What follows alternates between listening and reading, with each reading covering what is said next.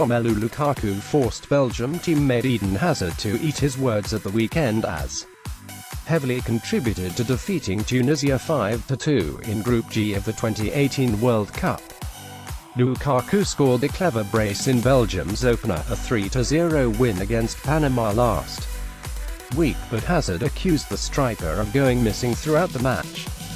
The Chelsea forward netted twice in Saturday's mauling of Tunisia to ultimately secure Roberto Martinez's side's place in the round of 16, and his club teammate Michy Batshuayi got the fifth in the latter stages, who scored the two in between Hazard's. Lukaku, of course. Manchester United's No.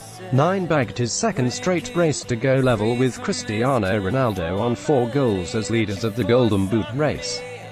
And after full-time, Hazard was much more complimentary about his attacking partner following what many considered as unnecessary public criticism just days prior. "It's easy to play with a player like him," admitted the Chelsea star.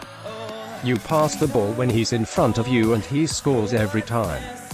He had a fantastic game and scored 2 goals. That's what you want." Lukaku's international scoring record now stands at 40 goals in 71 outings as he continues to extend his lead as Belgium's all-time top goalscorer at the age of just 25. He's on just as fine form for club, scoring 27 goals in his debut season at Man United, which gives supporters high hopes for the 2018-19 campaign, where he is once again expected to be Jose Mourinho's main man up front.